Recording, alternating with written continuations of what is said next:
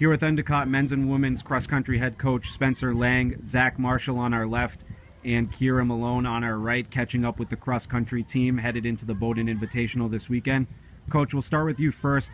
Just kind of talk how practice has gone so far as you've had a week off of competition. Yeah, I think that week off this past weekend was very important. Make sure everyone stayed healthy. We got in some quality workouts last week and earlier this week, so we're really gearing up to run fast this weekend. I think everyone's feeling pretty good, and we're just going to use that going forward. Zach, just talk about how the men's team has done so far this year. I think it's been great having a couple of guys to train with.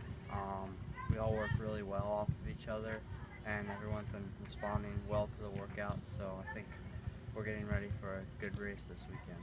Kira, how about your perspective on the women's team? I think everybody has displayed a really good attitude together. A lot of teamwork has shown this year rather than years past. Everyone has a group to run with, and I think we all want each other.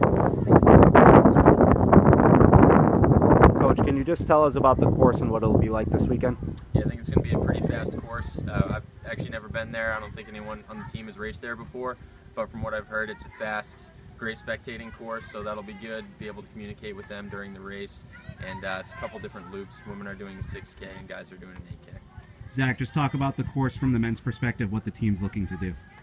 I think with a flat course, we're going to be looking at some pretty fast times, and the competition level is going to be pretty high there, so I think the goal is just to run with those fast guys and see what we can do.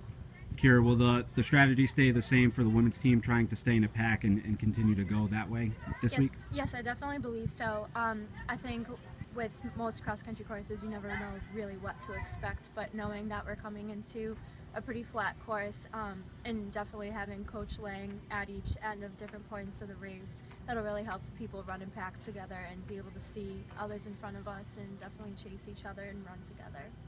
All right, thank you and good luck this weekend. Thank you.